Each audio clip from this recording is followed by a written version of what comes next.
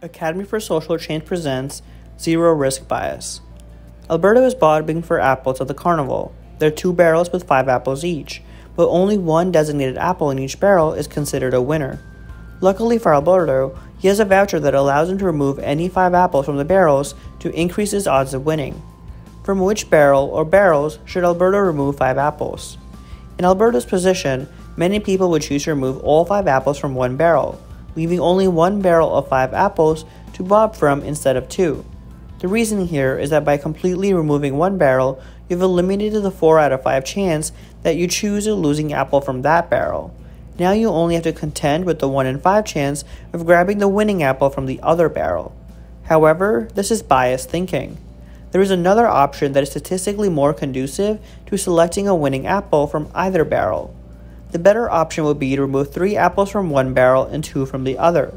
This way, there is a 1 in 2 chance of pulling the winner from the first barrel and a 1 in 3 chance of pulling the winner from the second barrel. Both of these odds are better than the 1 in 5 chance created by completely removing one whole barrel. The misleading urge to completely eliminate the risk from one subpart of a problem as opposed to decreasing overall risk is known as zero risk bias.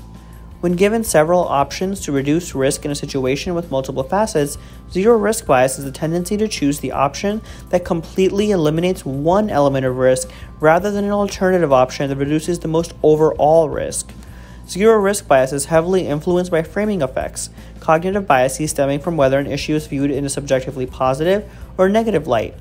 In cases of zero risk bias, completely eliminating one element of risk appears favorable, while the alternative option of leaving some risk in 2 or more elements appears less favorable. Therefore, many people tend to choose the first option since it is framed more positively in their minds. In reality, though, the alternative choice will be better.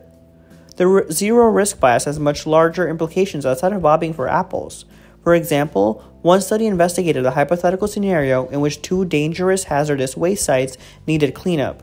Site X, left untreated, would lead to 8 cases of cancer in nearby residents, and Site Y would lead to 4 cases.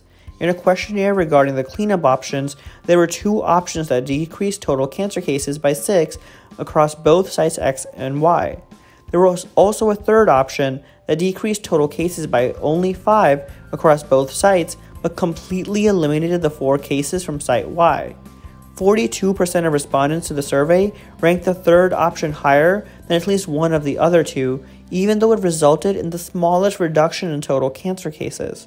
The zero risk bias led 42% of survey respondents to select an option that was statistically worse than the alternatives. Zero risk bias is an important factor to consider in public policy decisions, as seen in the hazardous waste site example.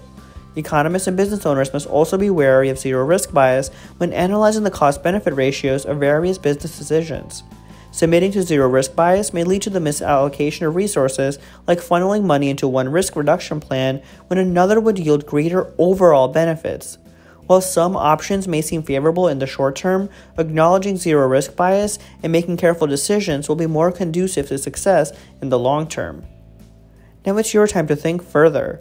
Can you think of a situation in which completely eliminating one element of risk is actually preferable to decreasing overall risk for multiple elements?